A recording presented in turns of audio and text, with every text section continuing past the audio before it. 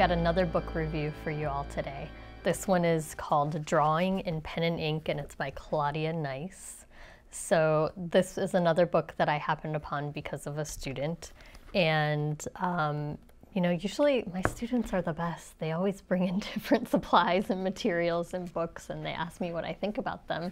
And so that's how I find a lot of my good books, because honestly, you know, I went to 7 years of art school. I don't have any need for any more art books, but every once in a while there's one that I find from a student that I decide, okay, this one is going to be great to have on hands in the studio for other students to look at. So this one I like. Let's take a look down at the page and I'll show you.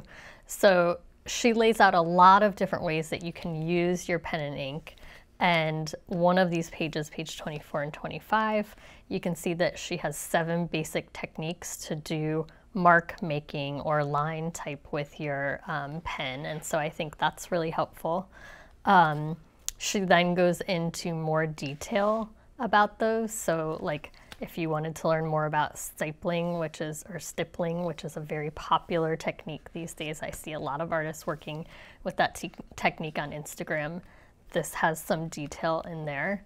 And then later on in the book, after doing more small detail things and breaking things down, she does go into full projects, and she has, I think, about 13, 14, 15, some number like that of full projects. So here's an example. Actually, I wanted to show you the one that was right before that. So project number 8, she starts you off with an outline, and then she gives you techniques that you can use to create the different parts of the composition. So scribble line, cross hatch, scribble line, wavy lines, scribbly crisscross lines, and then outline drawing. And then she takes you through fully filling that in so that you get a final project or product. And you can see sort of step by step what she's added from this page to the next, and you can try to mimic that. So if you are just starting out with pen and ink, I think this is a really great resource to have. I lucked out and I managed to find this at a local bookstore that resells books. It's called Half Price Books, and you might have something like that in your city or nearby, and I got it for $7.99.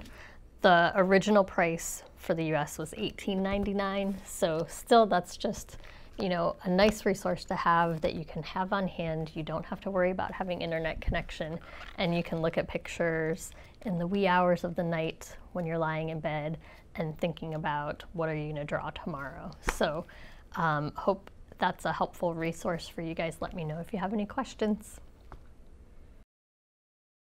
Thank you all so much for watching. Make sure you subscribe to my YouTube channel, LZM Studio, where I frequently release quick tips and all kinds of different ideas about drawing. Also check out my Facebook and my Instagram page. I like to show photographs of my artwork, of my students' artwork, and share funny stories from my students on those pages. And then check out my website, lzmstudio.com, where you're going to find more inspiration and full-length, detailed tutorials.